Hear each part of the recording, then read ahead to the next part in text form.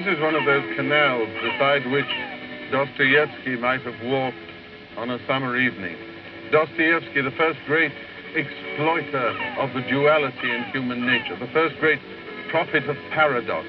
He used to dictate all his works, which made them even more extraordinary. One might have thought, with his great gift for drama, and not to say melodrama, that he would have written plays instead of books.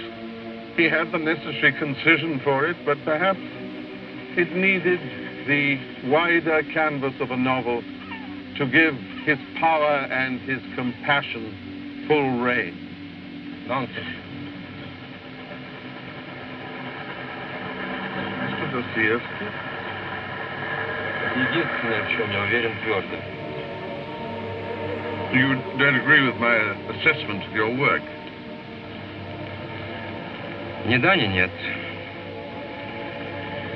Возможно, вы верно оцениваете мое творчество, а может быть, все это чепуха. А то, что я сказал чепуха, не суть важно, это всего лишь мое мнение. Come, you must value your own opinion. Я вполне естественно ценю свое мнение временами. Но было бы ошибкой считать, что и другие оценят его, как я.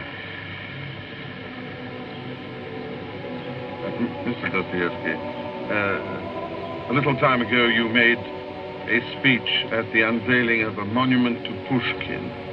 It was a wonderful speech. It was of evident sincerity and colossal power, and you said that Russia's destiny was to revitalize the world by the example of its selflessness and the brotherly love expressed in the Orthodox Church. And people acclaimed you as a prophet, as a saint. Все, что искренне сейчас, завтра будет подозрительно. Под влиянием момента даже в самых разумных людях может подняться вихрь энтузиазма, который они забудут на следующий же день. Well, at the risk of shocking you, one might say the same about Jesus Christ or his followers, Peter, doubting Thomas.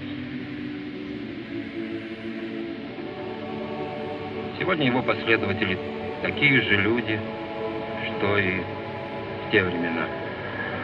Они готовы поклоняться всякого рода ничтожествам, возомнившим себя пророками.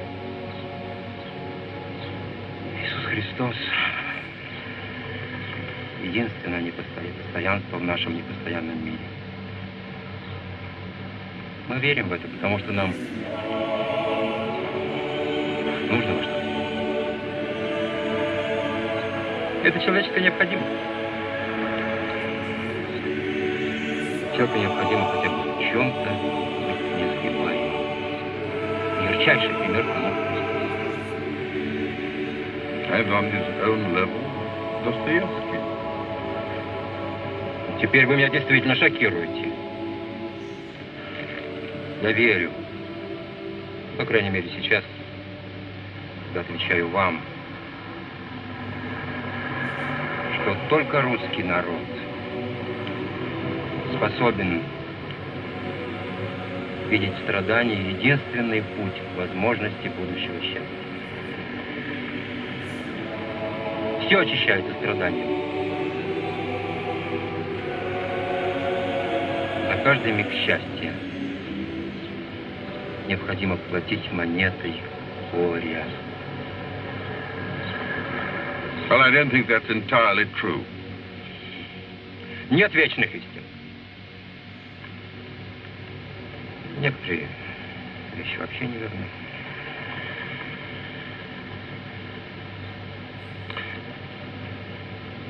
Mr. Dostoevsky, when you were younger, you were led out into a public square in order to be shot as a revolutionary. In the last moment, there was a reprieve, and you were sentenced to 4 years in Siberia and 8 further years in the army. Don't you sometimes resent those 12 wasted years of your life? Нет. Они мне дали все. Мою литературу, моих героев, опыт и все мои сострадания. Разве можно обижаться на что-то лишь за внешнюю несправедливость? Поэтому я признателен, даже благодарен крепостям, идиотам, приговорившим меня к расстрелу. Well, I must say, the speech at the Pushkin Memorial was quite something. It was... But I think, in the light of his opinions about Pushkin, I don't think our friend Tolstoy would even have accepted the invitation to speak there. Huh? Лев Николаевич, такой аристократичный, ровный. Он иногда так серьезно пытается выглядеть сумасшедшим, но безуспешно. Он всего лишь чудак. Я же